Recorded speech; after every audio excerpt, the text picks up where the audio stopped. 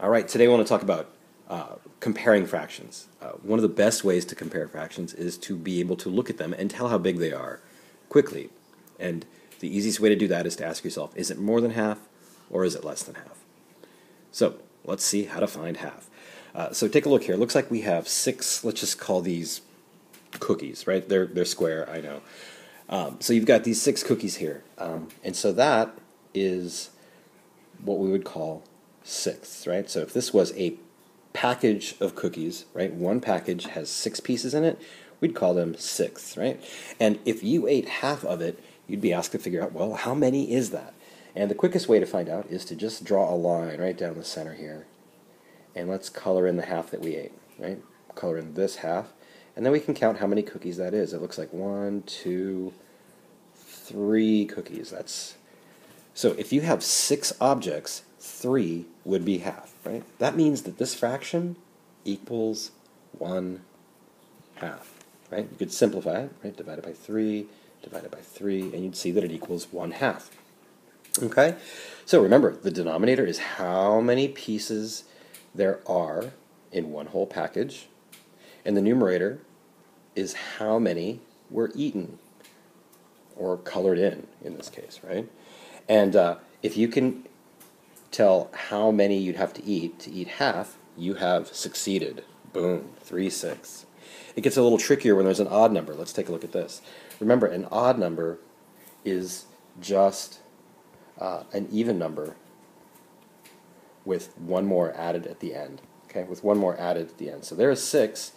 If we add 1 to the end, that makes 7. And a lot of people think 7 can't be divided by 2. It can't be cut in half.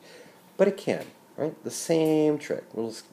This pack of cookies has 7 cookies in it.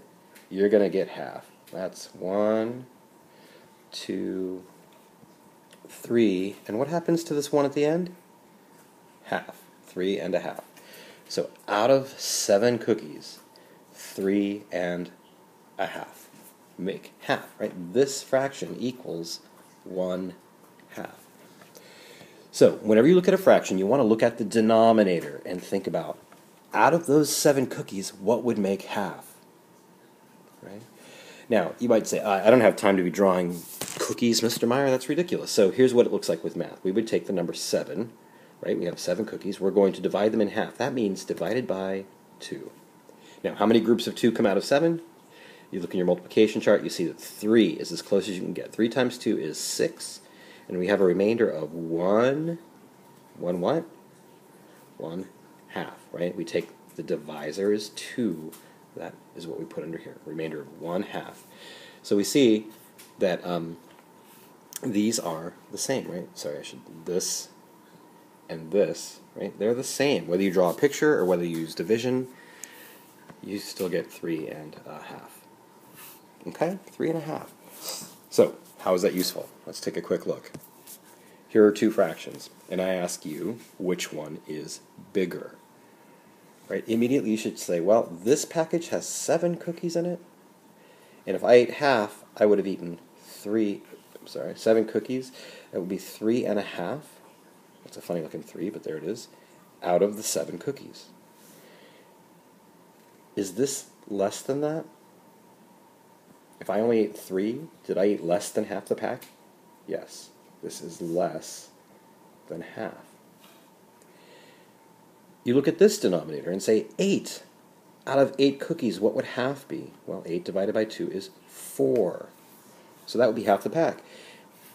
Is 5 more than half? Yes. So this, if someone ate 5 out of 8 cookies, they would have eaten more than half. So who ate more? Well, 5/8 is more than half. Okay, now remember your sign, right? The small part of the greater than, less than sign always points to the small number. The big part of the less than, greater than sign always points to the bigger number. And that's it. So remember, use this estimation to think about what is half of 8, and then look at your number and decide, is the number I'm working with more than half or less than half? Remember, use this denominator to find out what is half of 7. Imagine, what is half of 7? And then think of this. Is this more than half or less than half?